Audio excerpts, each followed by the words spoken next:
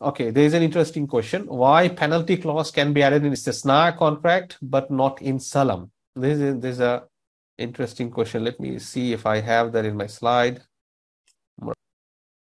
Okay, I just have this, that it is allowed and versus not allowed. In general, if we look at where do we add the penalty clause, right? What happens in Salam?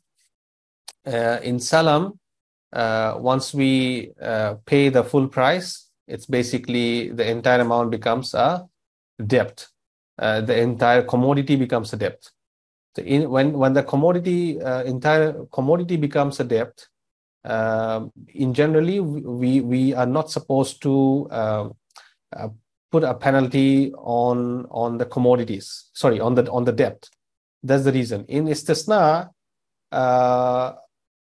it's treated a bit differently. I cannot recall the underlying Sharia basis what is used here, but in terms of overall rationale of fiqh mu'amalat, in Istisna it doesn't become entirely debt right away.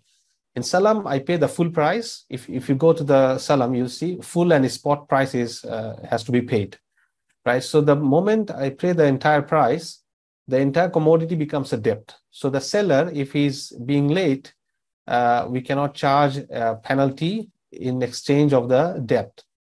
But in Istisna, it's kind of a combination of ijara and sale.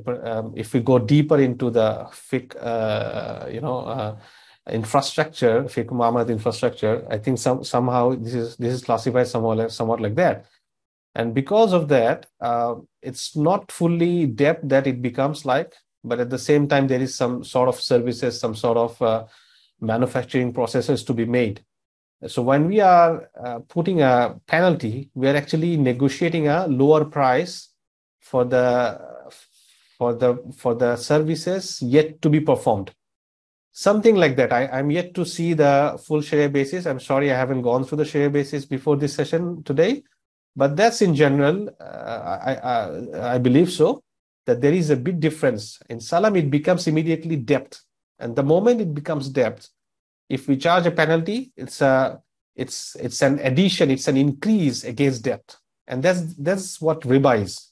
I believe we all are aligned in this understanding.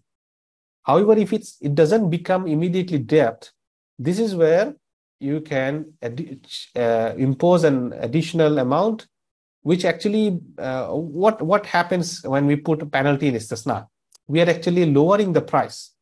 We are lowering the price because it immediately didn't become debt. We are allowed to do that.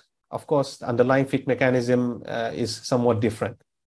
I understand that I couldn't fully clarify it. I'm sorry for that. But if you go to the Sharia basis, I think somewhere around that you will get an answer.